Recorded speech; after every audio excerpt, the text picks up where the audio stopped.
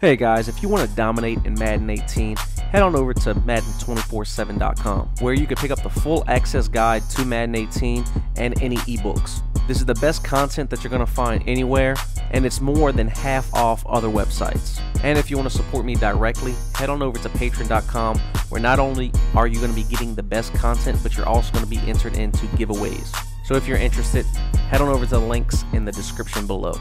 What's up guys, we are here today to go over the best move in Madden. There's two different ways of running it. It's the spin move. The one way is you do not want to hold turbo. You're going to see the first few clips. We're just going to catch the ball, and if we're one-on-one, we always want to use that spin move because see, we get that great animation when we're one-on-one.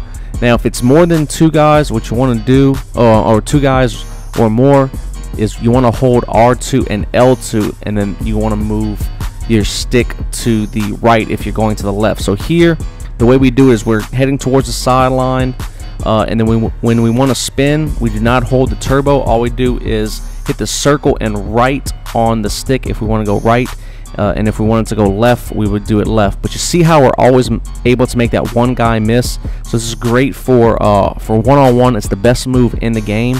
The next way to do it is going to be, like I said, holding the sprint button and the L2 button, and then you're gonna, if you're going to the left, you want to hold them both and then flick the stick to the right while you're spinning.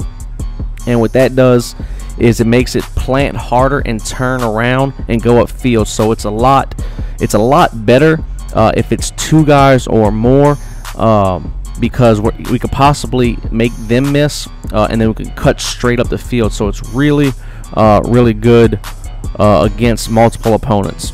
So you see right here, we're going to hold L2 and R2, and then we see how we made two guys miss that time.